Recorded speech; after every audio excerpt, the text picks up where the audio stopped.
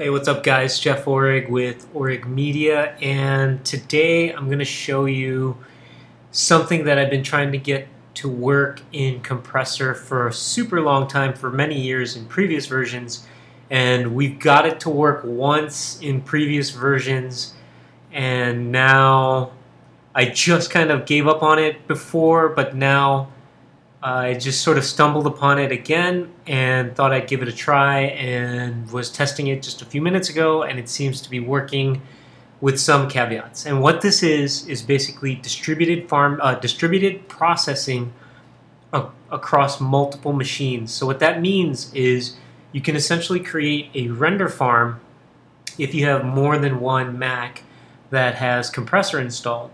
And because Apple has sort of changed the way they're selling Compressor, it's $50, and you can basically install that on as many computers as you own, as far as I can tell.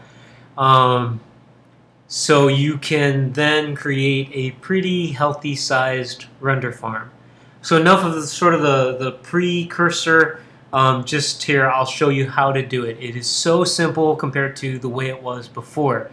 So Compressor's open, and I'll go full screen here just so it's a little bit easier for you guys to see.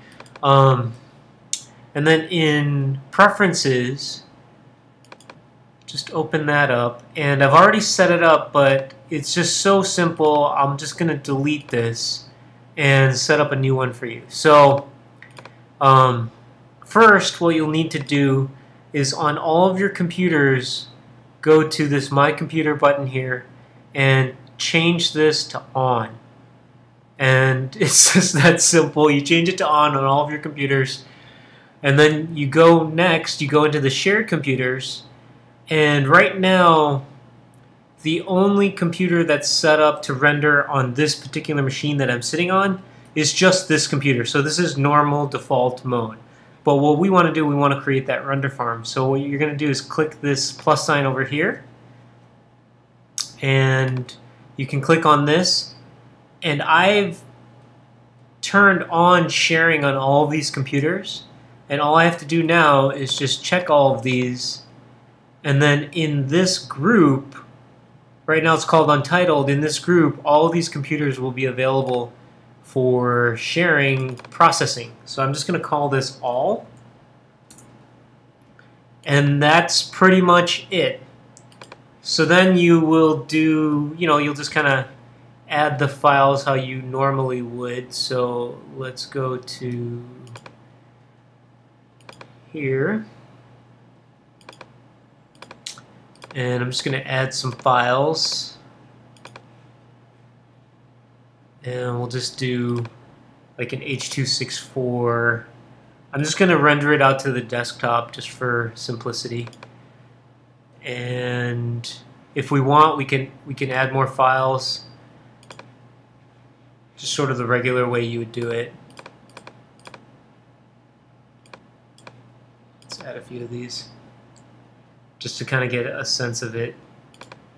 And 1080 to the desktop, click OK. We'll do it to this one as well. By the way, the footage that you're seeing is part of a pilot that we shot called America's Got Something, so you might want to be on the lookout for that.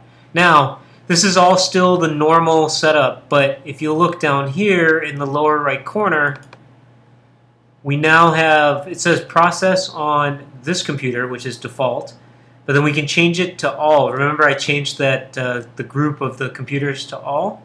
So we can change that there. And then once I hit Start Batch, send it to the active, and then now if I twirl these down, you can see that it's created instances. Oops, my Google Drive is going here. It's created instances on these other other computers. So what it's done, just so you know, is it's broken up the video into smaller pieces, sent it to the other machines, and those other machines are rendering their piece of it. And then once this is all done, when each machine is done, then it'll bring it back to this machine and reassemble it into the one file. So it'll then just go through all of these here. But as you can see, it's processing on all these other computers, and I guess there's like other pieces that aren't being processed yet, but they're in line to be processed. Now, one thing I discovered in experimenting with this is this works perfectly fine if you're rendering files that are already rendered, like they exist as video files on your computer. What I experimented with is if you've ever used Final Cut 10 and there's the send to compressor feature, when I've been experimenting with this, I can't get that file to render across all the machines. So if you know of a trick to get that to work, that'd be super awesome. But here I'm just going to show you what I'm talking about. So let's say we want to export this out. I can say send to compressor. But in this case, all is grayed out.